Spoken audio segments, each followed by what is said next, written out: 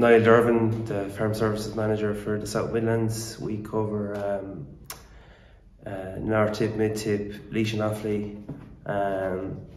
My role as Farm Services Manager, seeing what our farmers' needs are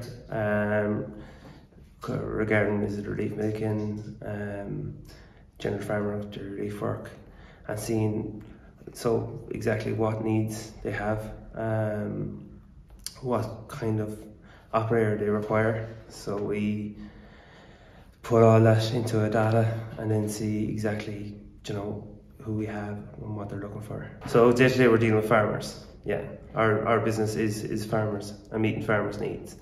So they come to us and tell us exactly what they need, and we look at our base of operators and seeing have we someone to match their needs. Mainly the majority of our farmers are looking for someone that has the ability to milk, carry out animal husbandry and machinery skills. Like service we provide to our farmers, service like freeze branding, hoof care.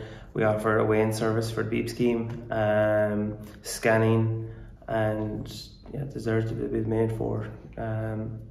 The big four, we call them big four services. Farmers have often needed the farm relief going back for the last 40 years, regarding if it was time off to spend with their family, other commitments, hurling commitments, So we sit down with our farmers at the start of the year and they plan out, say, certain times a year that their labour demand is required, and we try and work with our farmers and meet their needs. So it varies. So some farmers plan what they need, and obviously in other cases it could be ad hoc, once off labour requirements. Yeah, so what I see currently is labour is required more and more on a full-time basis rather than flexible bookings. Also our freeze branding, we're coming into the autumn here now, so our freeze branding services has kicked off in the last couple of months, and we're very busy at that.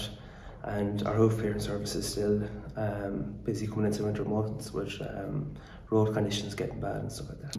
We cover all areas of agriculture, so we could have dairy would be one of the bigger aspects, but we also cover sheep farmers, beef farmers, equine farmers.